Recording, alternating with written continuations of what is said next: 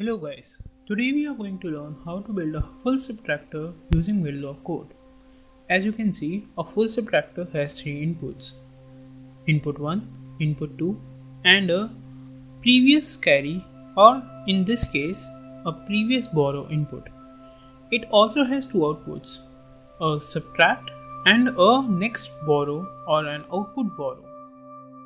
We begin our programming by defining the module name as full subtractor, and within that we define the ports that are required by us, that are input 1, input 2, borrow, and output ports such as subtract and borrow out.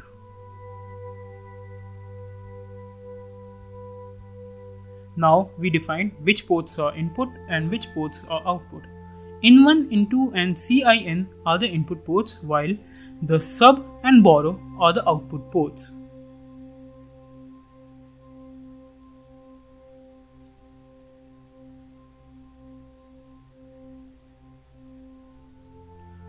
As we know the equations of the full subtractor, using them we assign the value to the sub and borrow.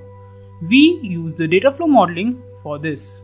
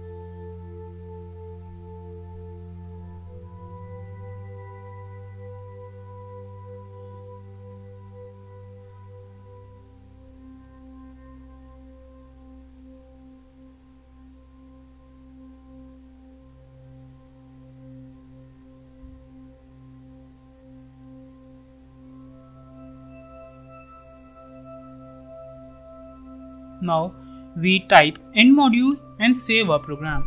Now we just have to compile it.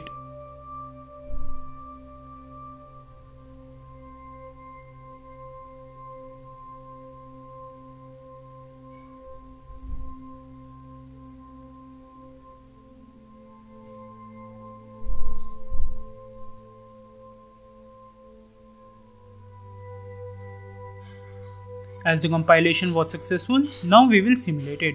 You can verify the simulation result here on. Thank you for watching.